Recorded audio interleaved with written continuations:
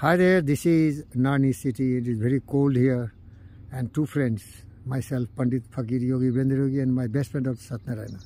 So we are walking together, and when we are walking together, we have a lot of questions in our mind, and that way we want to really inspire and educate people also that how they can learn some lessons which you have learned in life. So Dr. Satnarayana sir was discussing with me that the society is not really homogeneous and harmonious, and there are so many evils and devils, illiterate, uneducated, foolish people.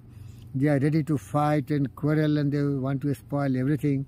Then in this turbulent society, how people like us who loves peace, who is having the foundation of truth, justice, peace, love and non-violence, kindness, compassion, honesty, integrity, humility, generosity, sympathy and understanding, keen sense of justice, try to be useful, productive, creative, and that we want to really serve the mankind. He is serving as a great doctor, and I am trying to serve the mankind by stimulating their intelligence with noble thoughts. That's why I am yogi, mastering, trying to learn more and more about how to control the mind and direct towards peace and happiness and joy for everyone. So Dr. Satnarayana, you have a question. How to avoid evils and devils, right? Yes. That is a question, sir. Because, you know, everywhere you will find some kind of evils and devils. So one of my best friend, and he is none else than one of the greatest poet, a philosopher and thinker, he suggested us, avoid loud and aggressive persons. What, Dr. Sahib? Avoid loud and aggressive persons. They are very much vexations to the spirit. They are very much vexations to the spirit. Vexations, they are vexing. They are vexations to They spirit. are violent people. Yes, violent. That's why in yoga we are learning how to deal with other people, non-violence, truthfulness, non-stealing, controlling our sexual energy, and being non-possessive, not begging a lot of things and not accepting any kind of offering from others. So that is the real meaning.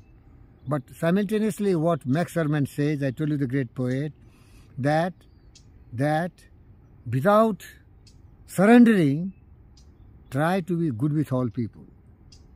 Without surrendering, maintain a harmonious relations with all mankind. Because that is the really portal of heaven. Because the lesson is, find good with all. Bole sir. Find good with all. Find good with all. Find good Don't with all. look at the dark part of the human being. Everyone will have some mistakes. Be good with all. Be good with all. And think good of all. And think good of all. That is in our yoga and Vedanta philosophy. Sarve bhavantu sukhinaha, sarve santu niramaya, sarvabhadrani pashyantu, ma kaschid dukh bhag bhavet. So meaning is, avoid evils and devils, because it is very difficult. The evil thoughts are deeply rooted in their mind, and these evil thoughts are greed, anger, hatred, jealousy and cynicism. They are so much saturated that they are ready to destroy everything else. Better run away. Huh?